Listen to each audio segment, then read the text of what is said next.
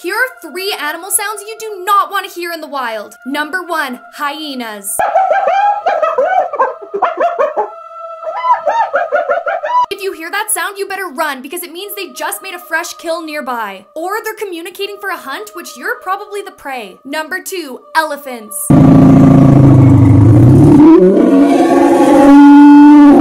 Now, elephants may seem nice, but they're actually extremely aggressive. Every year, 500 people are crushed to death by these things. Number 3, lynx.